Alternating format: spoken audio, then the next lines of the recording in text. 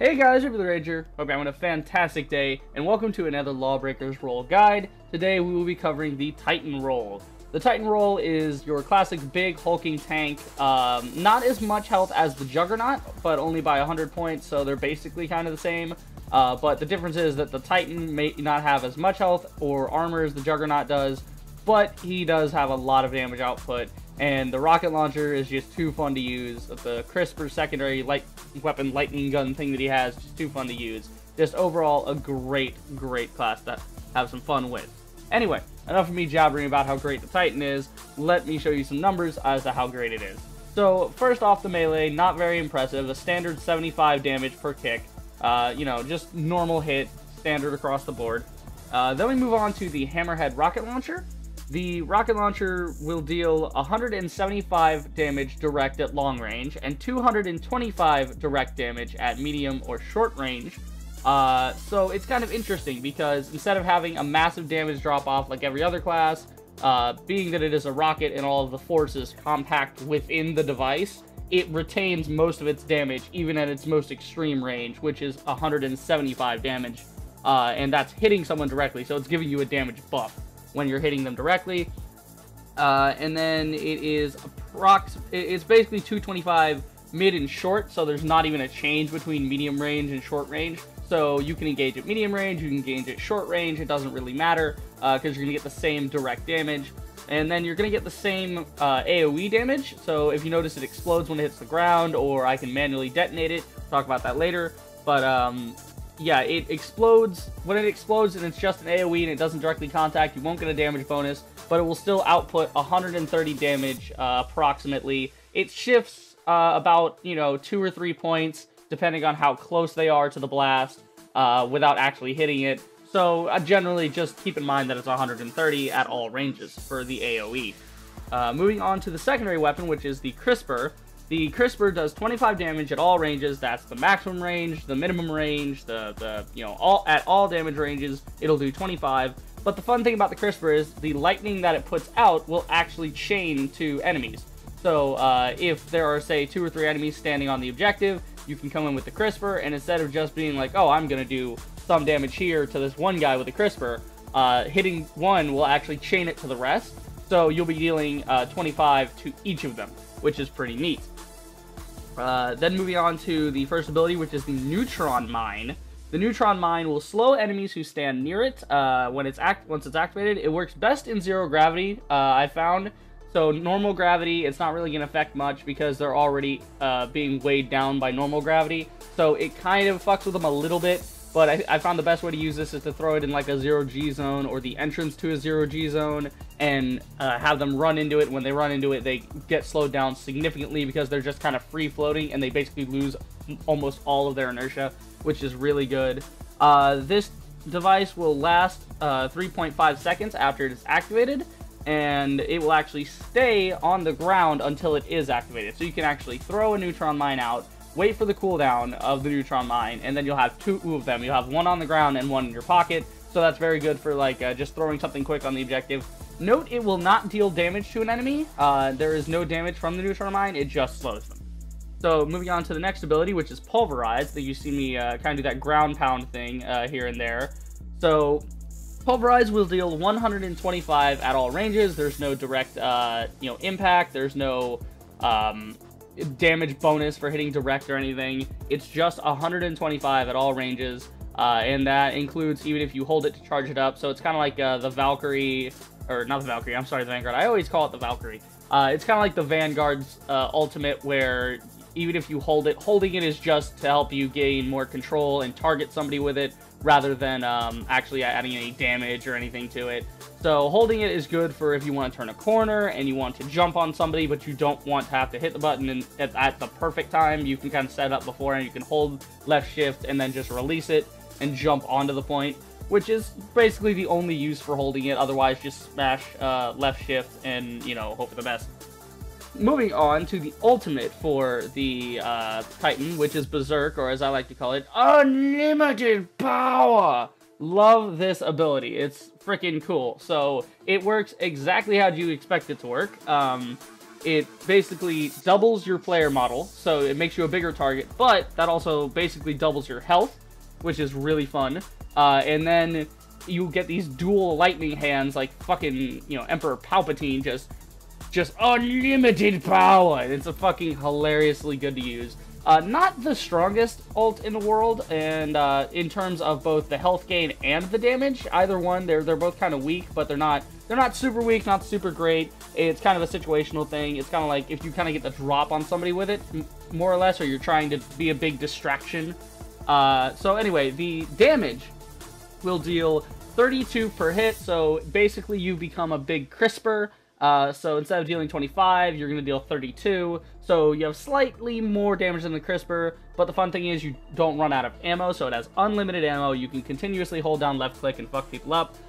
Be warned though, you do lose all of your abilities during this, so you need to be very careful with how you position yourself before you ult, because you will not have your stomp, you will not be able to use your launcher to rocket jump around, you won't be able to do any of that, so be very careful as to where you are in, you know, relative space. So it acts just like the crisper. It can also chain from the main target, so if I'm hitting, you know, an assassin and a juggernaut standing next to him, it'll chain the lightning effect straight to him as well, so I'll hit both targets. Something else to keep in mind is that you will gain 400 HP to your current health pool. Now, what some people I've seen comment about, and some people have kind of misconstrued it as you will gain 900 HP, and I was one of those people, so I should know. I thought you just gained 900 HP, but upon further inspection over playtime, I found out that no, in fact, you don't go all the way up to 900 HP, you go 400 HP higher than you currently were. So if I have 500, I'll go up to 900, but if I have 300, I'll only go up to 700. Which I think they should fix. I think they should buff that. That's a little unfair.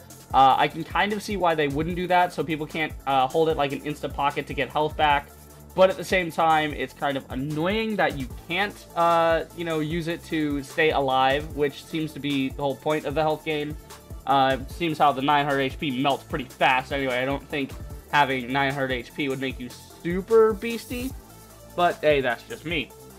Anyway, on to the personal tips. I got a little bit of a rant there about buffing it. But on to the personal tips. We have the first one. This actually pertains to the ult.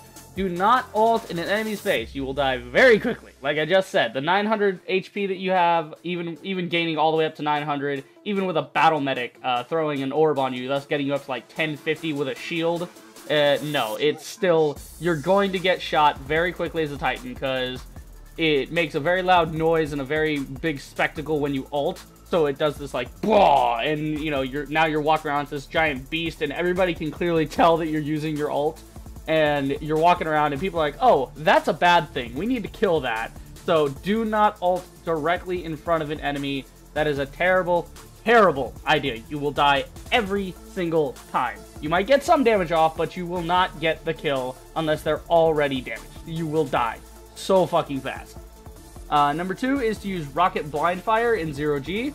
So I found this as a kind of a combo effect. So most people use their rocket in 0G to blind fire behind them and move faster, which is good.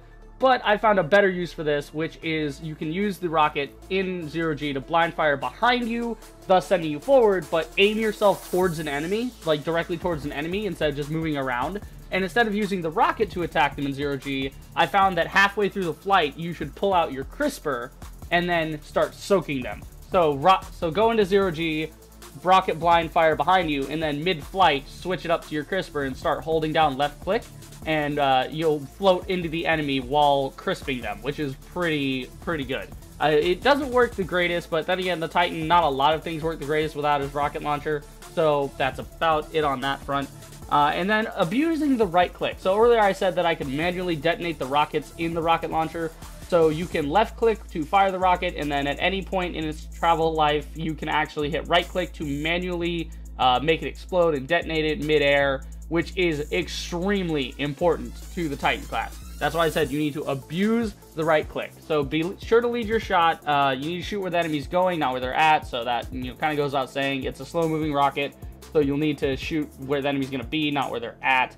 So it's kind of part of mastering Titan is learning to detonate midair, But once you have that down, you'll be pretty good with Titan. You won't be a god, but, you know, as long as you combo your kit together with that, then you should be pretty alright for doing damage. Maybe not getting a million kills, but you'll at least do a good chunk of damage to the enemy.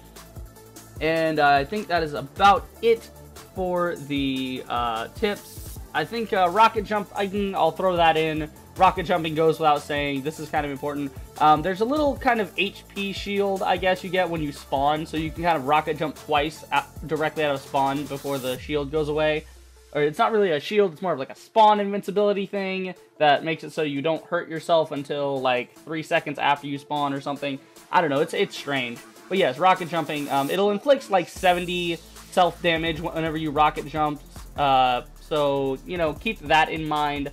Also, another tip I had was you can use Pulverize to go up little ledges. So instead of rocket jumping and hurting yourself, trying to go up a little ledge that you can't jump up to, you can actually jump, and mid-jump you can hit left shift and add basically a second jump in there. Do like a double jump so you can land on top of something. You'll barely land on ledges usually, but you will land on them. And you won't have to hurt yourself rocket jumping just to get up to an area you want to get up to. But that is it. I think I've talked about everything with the Titan. You know, let me know if I missed anything. Let me know if there's any tips that you guys have for anybody that maybe I missed. I put in a good bit of time with the Titan. I try to put in a lot of time with all the classes, try and find unique little ideas to, you know, play around with, and little combos to try out, things to make me better with the class. So when I make these reviews, I know what I'm talking about. But yeah, if I forgot anything, do leave it in the comments below. I really encourage that. And yep, that is it for this video. I hope you guys enjoyed, and if you did, then do the usual. Like, subscribe, check out my streams, and I will see you guys in the next video. Reaper the Rager, signing off.